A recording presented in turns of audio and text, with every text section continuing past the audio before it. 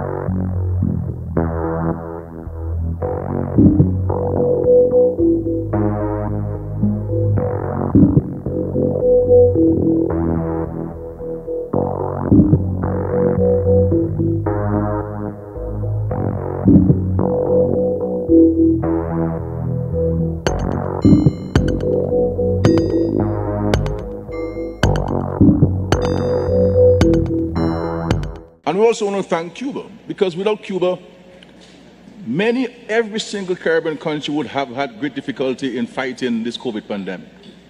We have Cuban doctors and nurses and technicians working in our hospitals, ensuring that we can do everything possible to keep people alive, those who have been infected by COVID-19. And so we want to thank the heroic people of Cuba for the usual generosity.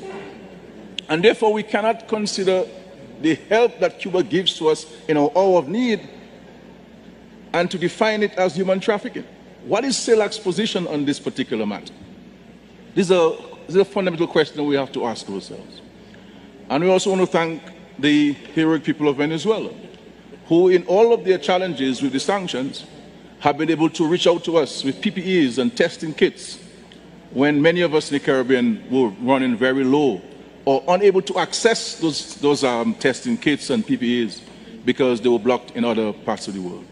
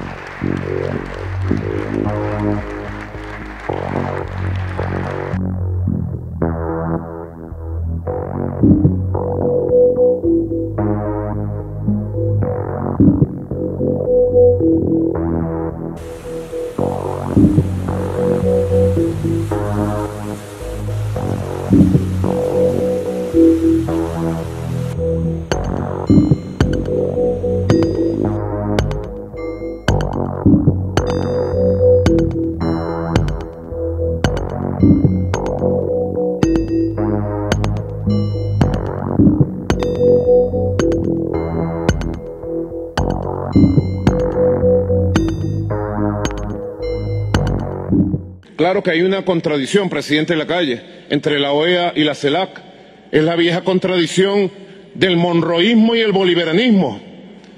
América para los americanos, que nos consideran patio trasero. Eso sigue intacto, sigue así.